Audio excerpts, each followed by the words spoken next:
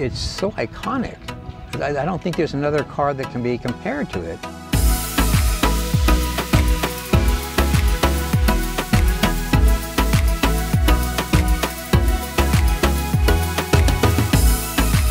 Hi everybody, and welcome to Center Lane. I'm Bruce Hitchin. Today we're in Scottsdale, Arizona, and I'm here with Dennis Keer. Now Dennis has this gorgeous DeLorean. His uncle bought it brand new back in 1983. And Dennis has had it for a few years now. So Dennis, I thought maybe you could just tell me, how did you come about owning this DeLorean? Well, my uncle was thinking about using it as a trade-in on a Tesla. He told me he was going to trade the DeLorean and two other cars that he had in on a Tesla. He'd already spoken to the Tesla people, and they said, yeah, they would definitely do that. But I started thinking about it, and the more and more I thought about it, it was such a special car, and knowing it's from my uncle made it even more special in the fact that I know it was well taken care of. And so I suggested to him, I said, why don't you sell it to me and keep it in the family? And he just drew back like, wow, you would really be interested in it?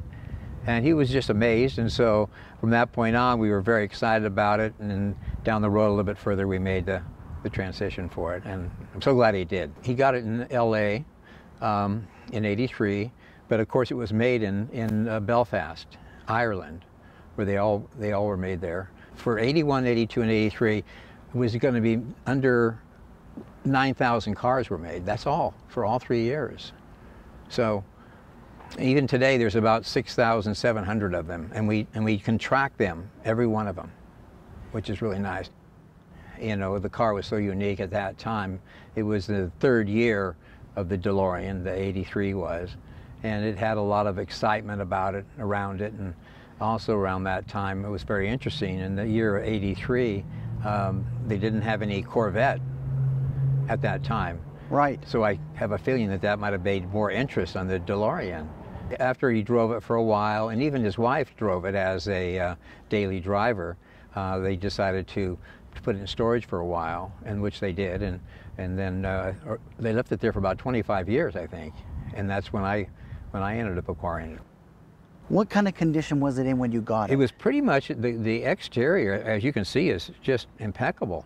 There are no dents, dings, or scratches, and it was in great shape. He had it covered all the time where it was being stored, and the interior as well was beautifully. We just need to work on the engine and the drivetrain and so forth, which we did. And I found a really wonderful guy here locally, Ethan Rohde, who helped me with the restoration. And Ethan has been in love with DeLoreans ever since he was 6 years old. DeLoreans have always been a passion for me. Really, it's really the car that turned me into a car guy. I've really been interested in them since I was a kid. I saw in a magazine a picture spread of a DeLorean, and then later on I saw Back to the Future, and that movie really captured my imagination. When this baby hits 88 miles per hour, you're gonna see some serious shit.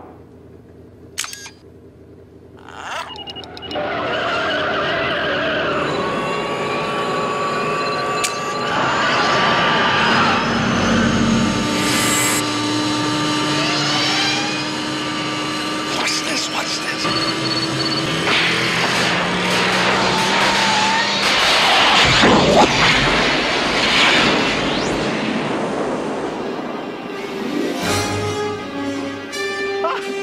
What did I tell you? 88 miles per hour! So when I had a chance to buy my own about 3.5 years ago, it was a dream come true for me. And I still pinch myself every time I come out of the garage. And, oh, there's a DeLorean out here. Oh, there's several DeLoreans out here. Are you telling me that you built a time machine out of a DeLorean? The way I see it, if you're gonna build a time machine into a car, why not do it with some style? I was in the automotive business for about 7 or 8 years. And during that time, I was working on mostly European stuff. Porsches, Volkswagens, Audis, Volvos, and the great thing about I don't know if it's a great thing about a DeLorean, but the reality of a DeLorean is that it's, in some ways, it's a parts bin car. We've got parts from Bosch, who's a giant German manufacturer. We've got a lot of English parts in there. We've got a lot of European engineering philosophies. So for me, there was a lot of common ground between what I already knew and what the DeLorean required. Mostly in the fuel system. The fuel system is known as CIS or K-jetronic. And that's one thing that I feel like scares a lot of people away, especially modern mechanics, because it's an antiquated system that not many people are comfortable working on. And it's something that I had a leg up on. We've got to remember that DeLorean had a very limited budget when they were building this car, so things like the engine and transmission were ready-made. They were something that had already been developed and proven, and really was just tweaked for DeLorean's application and then put into the car. The frame and the suspension are very, very similar to Lotus parts of the time. They were developed by Lotus and then made by GKN. The interior of the car is very similar to a Lotus Esprit of that era. It is a part spin special in some ways, but in a lot of ways it's its own thing, being rear-engined, the stainless steel panels, of course, and just the final styling. Peugeot and Renault were looking to develop a V8 engine, an all-aluminum V8 engine. And at that point, restrictions put in place limiting the displacement of engines to a certain tax bracket. If an engine was over a certain displacement, it would be taxed heavily. So they decided to change their aluminum V8 into a V6. Volvo was looking to develop a V6 at this point too, and Volvo jumped into the mix, and they developed this engine that's in the DeLorean, which is we refer to as the PRV, Peugeot Renault Volvo engine. It's an all aluminum alloy V6 single overhead cam. In this instance, it's a 12-valve engine, so 2 valves per cylinder. Bill Collins, who was chief engineer of the DeLorean at the time, had contacts at Renault, and they ended up making a deal with Renault to use this engine. The factory had excess production capability, so it was really a great solution for DeLorean because they really didn't have to develop their own power plant. They didn't have to develop their own drivetrain. It's mated to a 5-speed Renault transaxle. So this is a transaxle where the gears and differential are all in the same case, like you'd find in a Volkswagen Bug or Bus. This is a 5-speed, yeah, like you said, 5-speed transaxle. It's known as a Renault UN1. But it's a very strong gearbox. The engine and transaxle in this car are pretty stout units. Like it's not usually that, you know, serious engine problems that take these cars down. It's fuel system problems. Dennis's car was really the first DeLorean that I had touched other than my own. And Dennis's car, as he probably told you, had been sitting for several years in his uncle's garage. When I went to go see it, the car was running, but it was running very poorly. So I knew we were probably looking at some fuel system issues at a minimum. Once we got in there, it was apparent that the fuel system needed some pretty serious work. It had been kind of bodged together to run, but it wasn't running well. It wasn't running correctly. We pulled the engine out, tore it apart, and looked at everything. And Ethan is just such a fabulous person as far as his knowledge of the DeLorean and its capabilities as well. We replaced all the injectors. We had the fuel distributor rebuilt and the warm-up regulator rebuilt. So these are the core pieces of the fuel injection system. I took the engine out to reseal it. It leaked oil pretty bad, and while we were in there, we discovered that it had a really bad sludge problem. So the heads came off to go get blasted and rebuilt, and the engine basically came apart to get cleaned out, and we did a few just kind of basic maintenance things to get this thing to be as close to new as possible. There were a few electrical upgrades that we did. We went through the front end rear suspension with new bushings up front, new shocks all the way around. My goodness, we did a lot to Dennis's car, and I'm really pleased with how that car turned out. It's probably one of the most comfortable DeLoreans that I've ridden, and it's a beautiful example of a late model car. Well, basically what I said to Ethan Rody, I want to do this right. And if something needs to be replaced, we need to replace it. I don't want to fix it to run and then as it breaks down, then fix it to run and continue that pattern. I want to fix it right, and so we did. So anything that was in question, we fixed. The binnacle had to be completely remade.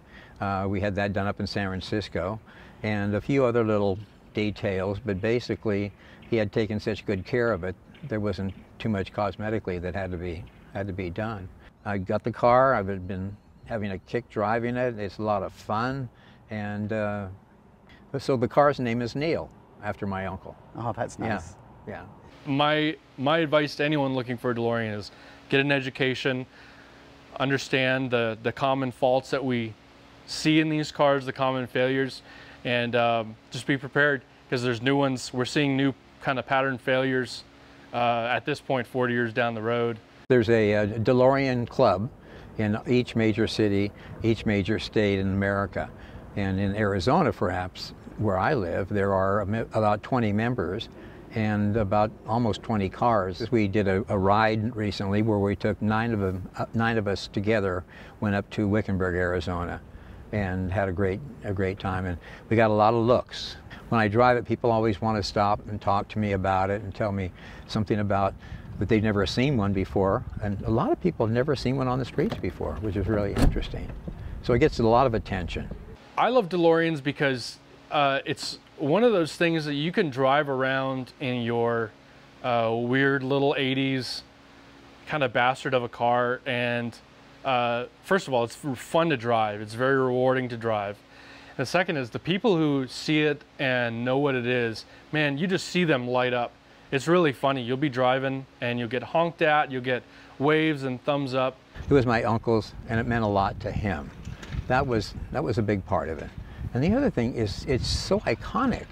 I don't think there's another car that can be compared to it in terms of the imagery that it has, and everybody immediately thinks of Back to the Future and have some story to tell, and especially, and it hits all generations too. It's one of those things where just by driving around in your car, you can kind of bring some sunshine to someone's day. And I think sharing the car with people is one of my favorite things about owning a DeLorean. It's really a piece of history. John DeLorean was a total maverick. He was a brilliant, arrogant guy, and to decide, well, I'm gonna go at the top of his game. I'm gonna start my own car company.